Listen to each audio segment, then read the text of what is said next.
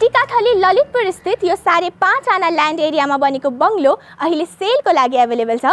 नमस्कार, I am your host Riza Shrestha. Welcome back two the new video of Nepal real estate solutions. साइटको कुरा गरौँ, 20 फिटे बाटोको थ्रुबाट एक्सेस मिल्छ। घर भने साउथ वेस्ट फेसिङको रहेको छ। लोकेसन वाइज कुरा गर्दा इमाडोल कृष्ण मन्दिरबाट ठ्याक्क 700 मिटरको डिस्टेन्समा रहेको छ भने पवन प्रकृति स्कूल पनि 200 मिटरको मात्र डिस्टेन्समा लोकेटेड रहेको छ। Talking about the inside of the house, you will get here 5 bedrooms with 2 attached bathrooms and 3 common bathrooms. एउटा लिभिङ स्पेस रहेको छ र एउटा beautiful kitchen and dining space रहेको छ। अब घरभित्र एन्टर गर्दाखेरि you will enter from this sliding get. Sliding गेटबाट एन्टर गर्ने बित्तिकै यो भयो हाम्रो पार्किङ स्पेस। पार्किङ स्पेस एकदमै फराकिलो रहेको छ। एकदम डिसेन्ट फ्लोरिङ गरिएको छ, स्टोन पेभ फ्लोरिङ गरिएको छ। दुईवटा कार मजाले एडजस्ट गर्न मिल्छ भने केही बाइक्सहरू पनि मजाले एडजस्ट गर्न मिल्छ। साइड साइडमा दुईवटा ग्रिनरी स्पेस रहेको छ, मजाले फ्लावर्सहरू प्लान्टेसन गरिएको छ। Now this is all about एक्सटिरियर। बाहिरको यो भइहाल्यो। Now talking about the layout of the house, एकदमै ब्युटिफुल क्लासिक डिजाइनको लेआउट रहेको छ।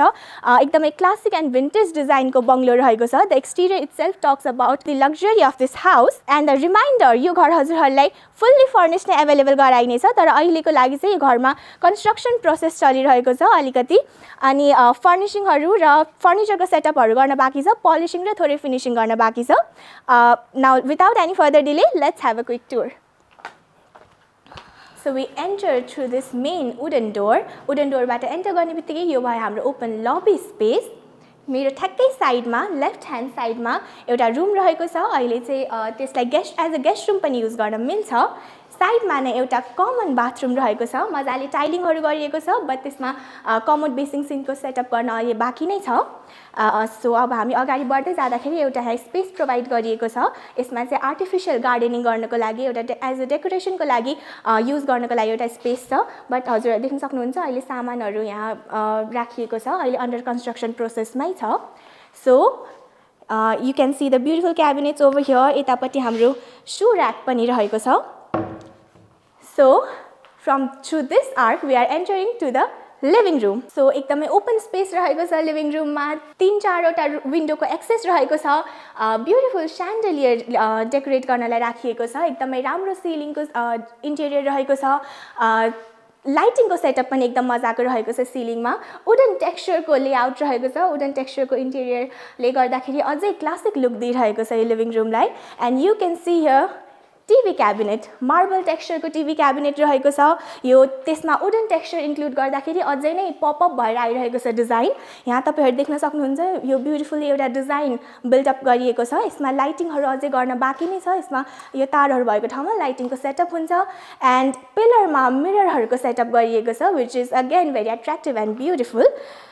So from here we are moving towards our modular kitchen. So यो आर्कबाट हामी किचन एरियातिर बढ्दैछौँ। अब यहाँ एउटा डाइनिङ टेबलको सेटअप पनि गर्न मिल्छ मजाले। So this can be use as a dining space. साइडबाट ब्याकयार्ड जाने एक्सेस पनि रहेको छ, विन्डोको एक्सेस रहेको छ। And you can see the beautiful ceiling design over here. सिलिङको interior एकदम राम्रो रहेको छ। एकदमै मजाको ह्याङ्गिङ लाइट रहेको छ, मोडर्न डिजाइनको लाइटिङ गरिएको छ। यो साइडमा रेफ्रिजरेटरहरू राख्नको लागि एउटा क्याबिनेट बिल्डअप गरिएको छ। You can see here upper and lower cabinet एकदम मजाले सेटअप गरिएको छ। लाइटिङ फेरि पनि एकदम ब्युटिफुल एन्ड स्टाइलिस वेले सजाइएको छ। एन्ड यतापट्टि किचनको ठ्याक्कै राइट ह्यान्ड साइडमा एउटा वेयर हाउसको पनि सेटअप रहेको छ, एउटा स्टोर रुम ग्रोसरिजहरू स्टोर गर्नको लागि। So that is the best part of the kitchen. So this is all about our ground floor. Now we are heading towards the first floor of this beautiful bungalow through this wooden dock-like staircase. So हामी यो L shape staircase बाट माथि उक्लिँदैछौँ। And तपाईहरु यो वालको design देख्न सक्नुहुन्छ यो wall कलरले गर्दाखेरि यो घरको लुक अझै इन्हान्स गरिरहेको छ now we are moving towards the master bedroom of this house high क्वालिटीको वुडन डोर रहेको छ बेड एन्ड ड्रयरको सेटअप एकदम मजाले गरिएको छ अब यो बेड हजुरलाई फुल्ली फर्निश्ड नै अवेलेबल गराइनेछ साइडमा नै built in closet dressing table मिररको setup रहेको छ र अट्याच बाथरुम रहेको छ so this is all about our master bedroom now we are heading towards the third bedroom of this house Now this is the third bedroom of this house. Bedroom मा enter गर्ने बित्तिकै एकदम मजाको natural light छ घाम मजाले enter गरिरहेको छ दुईवटा विन्डोको एक्सेस रहेको छ बेडरुम यो बेडको सेटअप एकदम मजाको छ यो पनि हजुरलाई फुल्ली फर्निश गरेर नै प्रोभाइड गरिनेछ बेडरुमको साइडमा नै ड्रयरको सेटअप रहेको छ सिलिङको डिजाइन एकदमै सिम्पल एन्ड एलिगेन्ट रहेको छ एन्ड सिलिङ लाइटहरू वाल लाइटहरू एकदमै क्लासिक डिजाइनको रहेको छ अब ठ्याक्कै मेरो राइट ह्यान्ड साइडमा built in closet as an एउटा शो केसको पनि सेटअप रहेको छ ड्रेसिङ टेबलको सेटअप रहेको छ and the best part is यहाँबाट बिल्ट इन क्लोजेटको भित्र रहेको छ हाम्रो वक इन क्लोजेट र एट्याच बाथरुम सो एकदमै ट्रिकी इन्टेरियर रहेको छ सो अब यो बेडरुमबाट निस्किसकेपछि हामी यो करिडोरको थ्रुबाट हाम्रो फोर्थ बेडरुमतिर अगाडि बढ्दैछौँ एकदमै इन्ट्रेस्टिङ करिडोर रहेको छ यहाँ यो बारले डिजाइनको यो आर्क सेपको बारदलीबाट तल ग्राउन्ड फ्लोरको भ्यू एकदम मजाले देखिन्छ अनि एकदमै क्लासिक एन्ड विन्टर स्टाइलको रहेको छ यो स्टेयरकेसको लेआउट मजाले फ्लोरमा पार्किटिङ गरिएको छ यो साइड यो डोरबाट बाल्कनी एउटा ब्युटिफुल बाल्कनीको एक्सेस रहेको छ Now then after we are moving towards the fourth bedroom of this house. So enter गर्ने बित्तिकै एकदमै हाई क्वालिटीको वुडन डोर रहेको छ मजाले फ्लोरमा पार्किटिङ गरिएको छ फ्लोरमा पलिशिङ गर्न बाँकी नै छ अझै एकदमै मजाको विन्डोको एक्सेस रहेको छ विन्डोको साइडमा नै एउटा सानो कबर्ड बिल्ट इन कबर्ड रहेको छ बेडको सेटअप गरिएको छ बेडको साइडमा नै ड्रयरको सेटअप पनि गरिएको छ यतापट्टि साइडमा पनि एउटा विन्डोको सेटअप रहेको छ यहाँबाट एउटा डोर एक्सेस रहेको छ एउटा सानो बाल्कनीतर्फ जानको लागि अब अगाडि बढ्दै जाँदाखेरि हाम्रो यो साइडमा अट्याच बाथरुम रहेको छ so this is all about our fourth bedroom Now we are heading towards the second floor of this bungalow through this wooden dogleg staircase. Now this is the fifth bedroom of this bungalow.